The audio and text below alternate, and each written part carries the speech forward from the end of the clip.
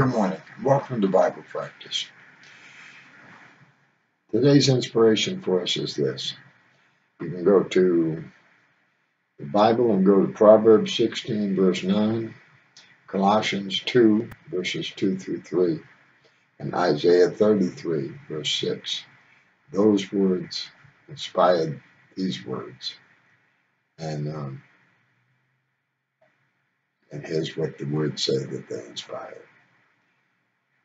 Approach each new day with the desire to find me. Praise God. That's what we should do. The Lord's here. He'll be found. He'll let himself be found. But you've got to search for him. That's what people don't do. And the majority of the people don't do it. Well, they speak about him. They know about him. Intellectually, they talk about him. They don't search for him. If they did, you'd see them searching for him. Before you get out of bed, I have already been working to prepare the path that will get you through this day. There are hidden treasures strategically placed along the way. Some of the treasures are trials. That's the hard part, trials. Because we need to thank for the trials because they're blessings. They are designed to shake you free from earth's shackles. Praise God. Thank you, Jesus. Others are blessings that reveal my presence. Sunshine, flowers, birds, friendships, answered prayer. I have not abandoned the sin-racked world. It hasn't. Created it. Adam and Eve fell from it. But he still is here.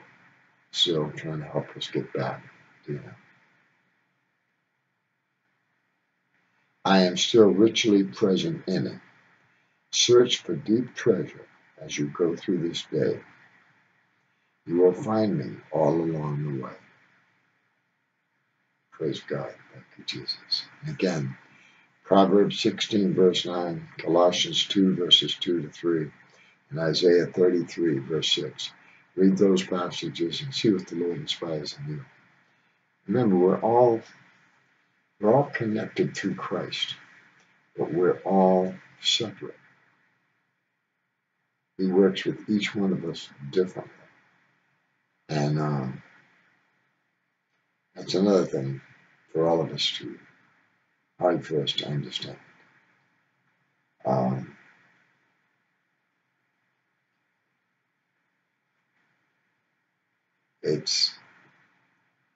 In other words, my path is going to be different than your path. My trials and blessings are going to be different than your trials and blessings.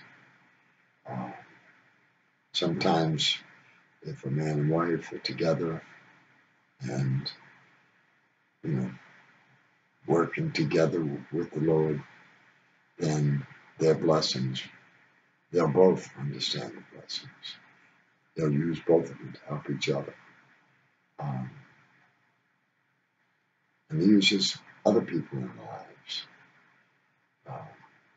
Our bosses, our friends, our pets, our circumstances, all for our good. People see it, many people, anyway, see it that he uses that to punish us. It's incorrect, totally. I wish they didn't think that way, but fortunately, all I can say is they're wrong.